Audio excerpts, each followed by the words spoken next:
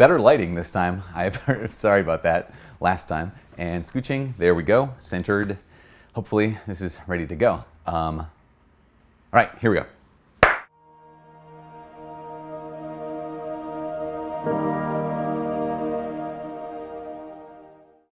Hi, my name's Father Mike Schmitz, and this is Ascension Presents. So I have a brother-in-law who originally is from Oklahoma, and I asked him about this man named Father Stanley Rother. And you might have known Father Stanley Rother. He's actually Blessed Stanley Rother. And he said, oh, actually, absolutely.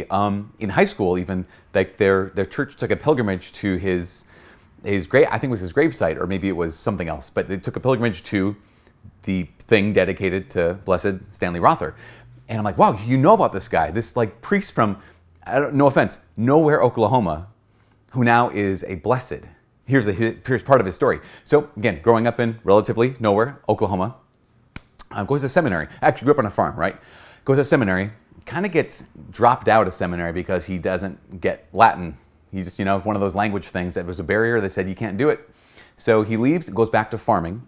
But this call was still there, right? So he reapplied, got accepted to seminary, and then got ordained as a priest. After a number of years, they needed priests to go down to Guatemala to serve the mission parishes down there. So Father Stanley, sure. I mean, clearly not great at languages, but apparently was good at Spanish.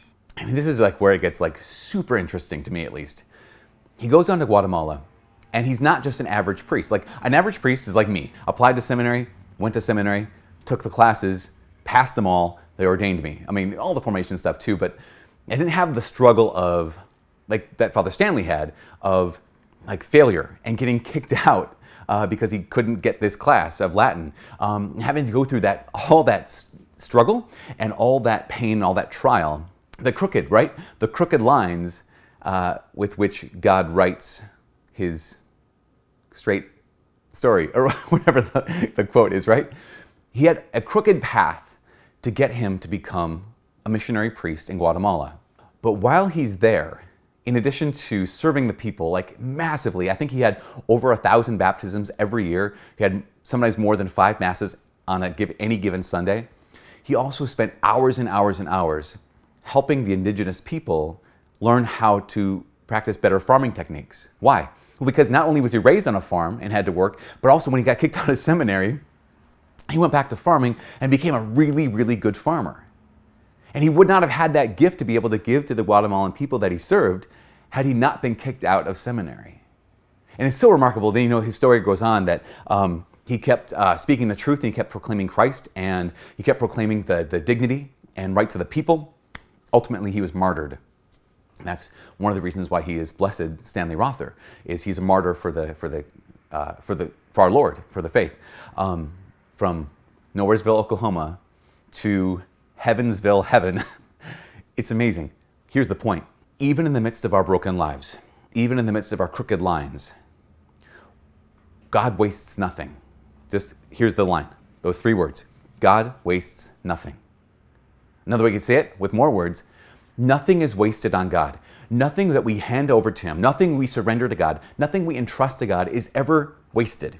None of it is discarded. It all gets used. And this is one of those pieces that, especially if you're going through some kind of trial, if you experience your own, you made some bad decisions, and here you are in a place where it's like, man, this is a rough place.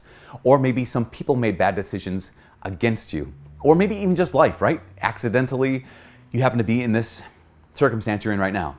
All of those points of pain, surrendered to God, like entrusted to God, given over to the Lord, will never be wasted. And this is like one of the reasons why Christians can choose joy. This is one of the reasons why Catholics can choose joy, even in the midst of like those moments where you're like, oh my goodness, Lord, what is happening? Why this? In those moments, we look to the cross and realize, okay, here is God who is everything and has everything. But he strips himself of his glory, and he strips himself of his power, and he enters into our human weakness. He enters into the worst things human beings have to offer in the torture and the evil they did, but also he entered into the worst things human beings could experience in his own physical pain, his own emotional and spiritual darkness. Everything surrendered to God gets used. because God wastes nothing. So here's my encouragement. You and I do not know. We do not know how God will use our story for His glory. Whoa, did I just sound like a televangelist preacher, like a TV preacher? You don't know how God's going to use your story for His glory. But that's actually a true thing. We have no idea. Why? Because our worldview is bigger than most people's worldview. Most people have a worldview that says this life and no more. There's this life and nothing more. The worst thing that could happen to you is suffering and death. But we recognize that our worldview is far bigger than that suffering and death are bad. They're not good in and of themselves. But there's also more to this life than just this life. That your story does not end with this life, but your story will continue for eternity. And even if you're in a dark part of your story, a difficult part of your story, a part of your story you do not understand, that part of your story, what you're going through right now, handed over to the Lord, entrusted to Him, surrendered to God under Jesus Christ, can be used. Because God wastes nothing. He uses everything that's surrendered to Him. And it's true. It does rhyme. That doesn't mean it's not true. God can use every part of your story for His glory.